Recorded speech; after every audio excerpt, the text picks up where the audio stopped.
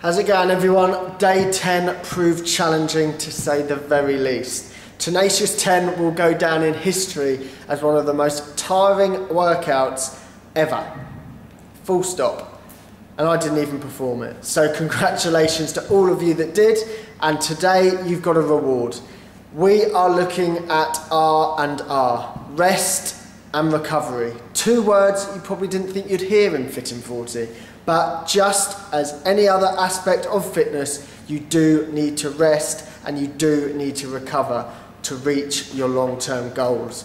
What we don't want to do is burn out. So today, we still have a challenge.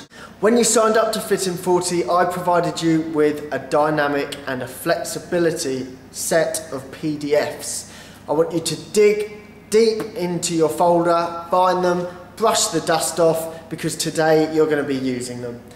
You need to run through the flexibility PDF and use a suitable stretch for each major muscle group.